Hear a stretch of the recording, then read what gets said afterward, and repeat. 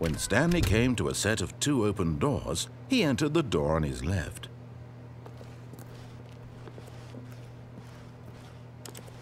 This was not the correct way to the meeting room, and Stanley knew it perfectly well. Perhaps he wanted to stop by the employee lounge first, just to admire it.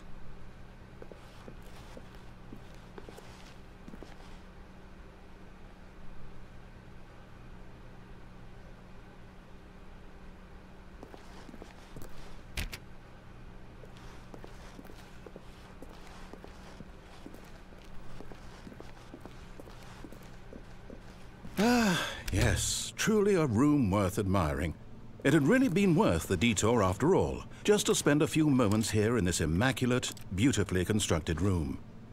Stanley simply stood here, drinking it all in.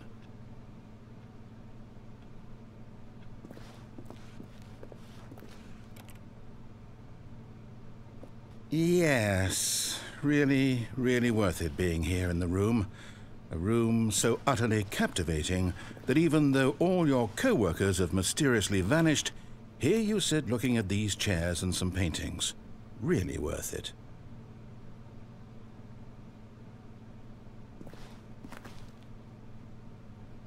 At this point, Stanley's obsession with this room bordered on creepy and reflected poorly on his overall personality.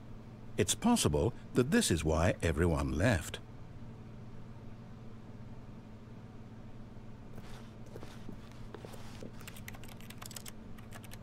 Stanley sat around waiting for more dialogue, but when a long time had passed and there was no more, he decided that the game was trying to send him a message.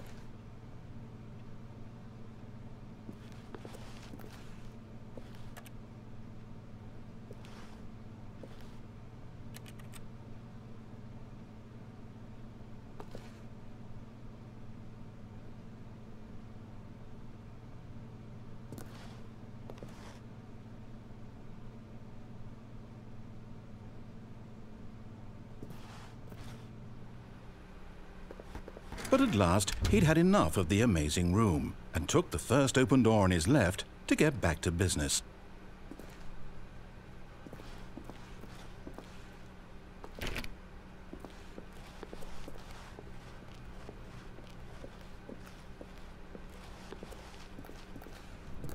Stanley was so bad at following directions, it's incredible he wasn't fired years ago.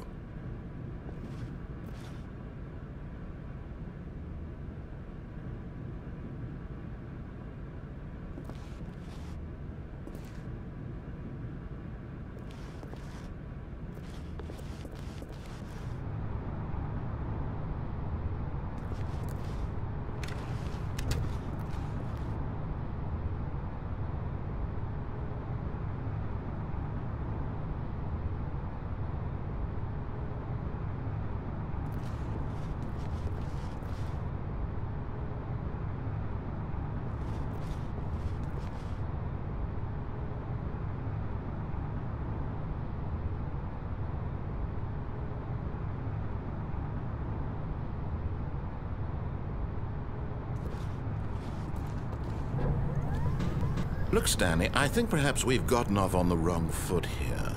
I'm not your enemy, really, I'm not. I realize that investing your trust in someone else can be difficult, but in his eagerness to prove that he is in control of the story and no one gets to tell him what to do, Stanley leapt from the platform and plunged to his death. Good job, Stanley. Everyone thinks you are very powerful.